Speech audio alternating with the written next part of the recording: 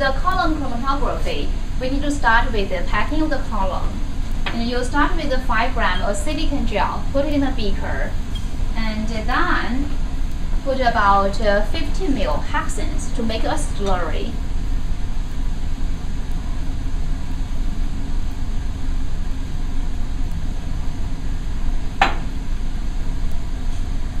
The 50 ml is roughly, if you use 10 ml or 40, even 40 ml, that's also fine. And you stir, make sure the silicon gel suspended very well in the beaker. And after that, you need to have your column ready. So get a clean, dry column. Pack with a small piece of cotton. Use a glass rod to push the cotton to the bottom. And then put a thin layer of sand on top of the cotton.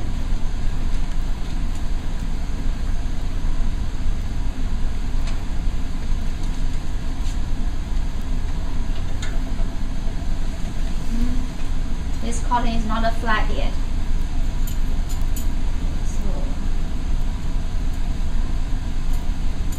So just to make sure the cotton surface is relatively flat. And on top of that, you pour the sand.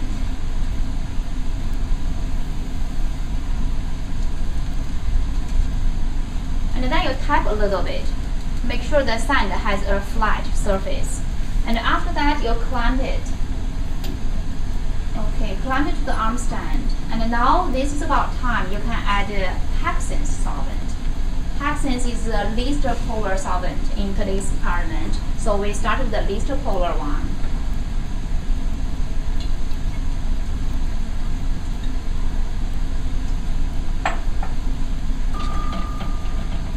And use a cock ring to tap it. Make sure you have a flat surface.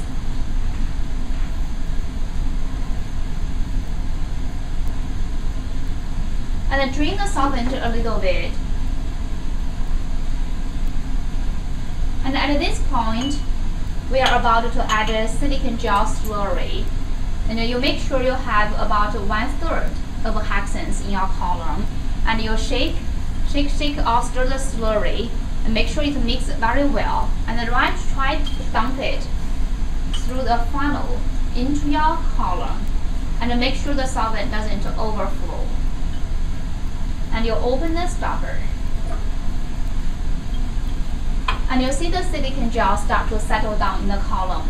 And at this time, you need to tap your column with a cock ring or a rubber stopper that also works. So this step will make sure the silicon gel packed nice and tight and evenly.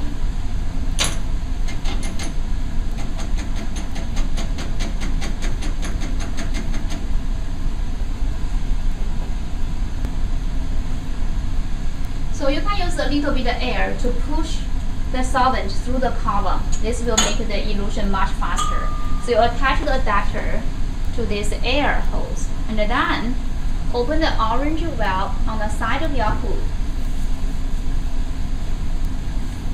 And you hold this stopper on top of your column and gently touch it. And the air pressure will push the hexane flow much faster.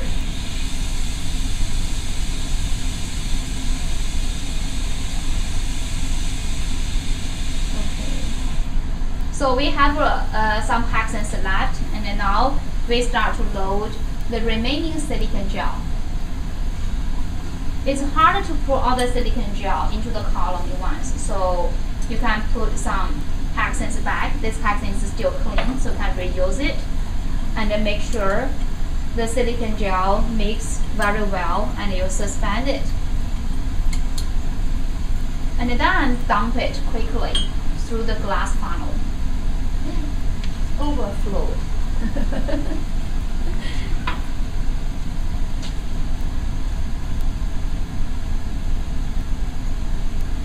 Since this is our last portion of silicon gel, and it's okay to remove the funnel after that. And then do the same thing as you did before. Use a cock ring to tap the column gently.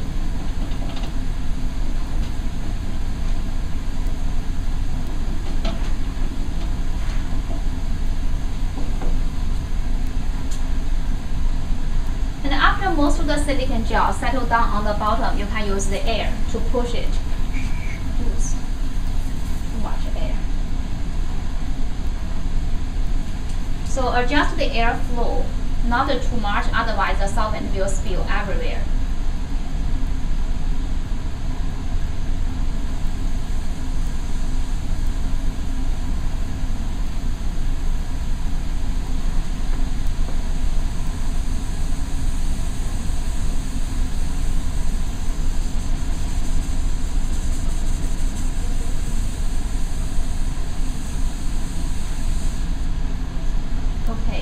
So we have half of the hexens left, and we need that hexens to do the next step, to load a second layer of sand. And notice, before you do that, your silicon gel surface should be nice and flat. If you have an irregular surface, do the same. Use your caulk ring to tap it. Make sure the surface is nice flat. And then you have your sand ready in the wing paper, and you pour it gently and slowly through the top of the glass column. And the hexens will hold the sand and then lower it down slowly to the surface of the silicon gel. So you'll have a nice flat surface. And don't pour your sand too hard or too quick.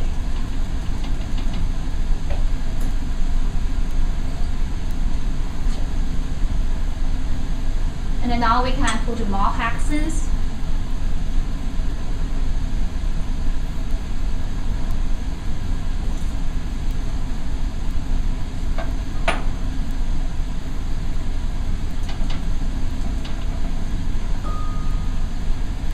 Okay, so at this step we finish the packing, and the next step is to do the sample loading. And before you actually start to load any sample, you make sure your solvent surface it touch the surface of the sand. So to do that, we need to use air to push the solvent through. So the hexen surface is going to reach the sand, and now need to be very careful. And now we need to remove the air pressure, and then let me raise the column a little bit so you can see it clear.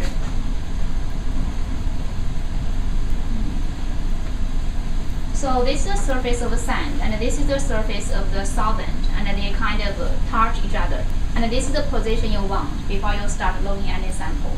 So we have the column ready, and the next is to prepare your unknown solution. Your unknown is provided in a little vial, and don't forget to take the weight of the vial and the sample together. You need to calculate the recovery rate.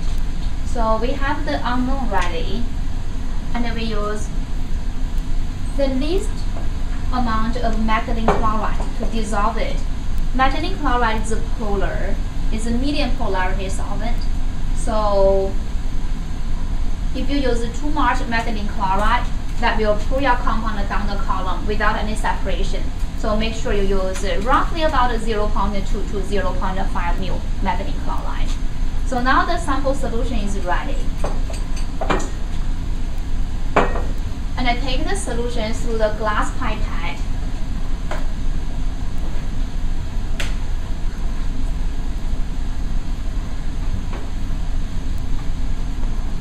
And then load the sample around the inside wall of your column, so the sample layer will stay evenly. And then open the stopper to drain the solvent, and let the sample go through the sand layer to absorb on your silicon gel.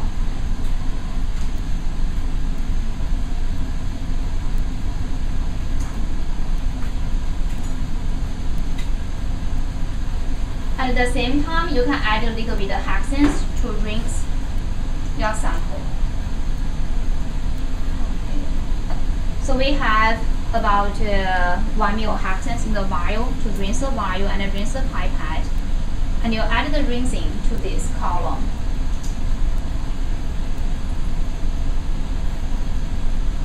Hexen hexane is non-polar, so if you add too much hexane, that's okay. It's not going to separate the compounds, bring compounds down.